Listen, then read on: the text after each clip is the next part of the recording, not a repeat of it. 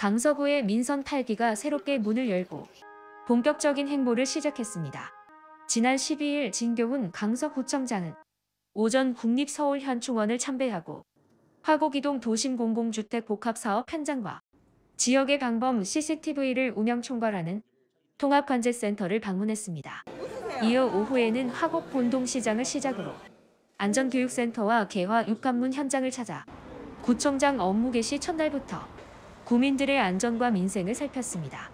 한편 진교훈 강서구청장은 12일 당선증을 수령하고 당선소감을 통해 오직 강서구민만을 바라보고 그간의 구정공백을 메우기 위해 1분 1초라도 아껴가며 강서구정을 정상화시키겠다며 낮은 자세로 구민을 섬기는 구청장이 되겠다고 밝혔습니다.